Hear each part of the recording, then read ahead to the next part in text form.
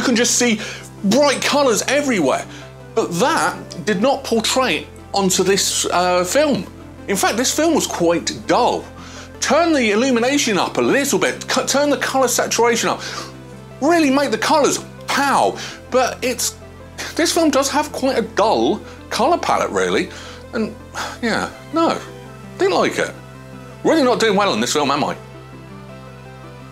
Number 7, wrong head. So the Eternals all work for Ashram, the Celestial. Okay, I get that, I'll get on board with that. And it does look impressive and awesome, except it's not Ashram's head. The head they actually use is Essos. That's the Celestial's head. Granted, Ashram is red, but he has lines in some, or some others it's just a pane of glass, but he doesn't have the 6 dots. Each Celestial looks different. They have a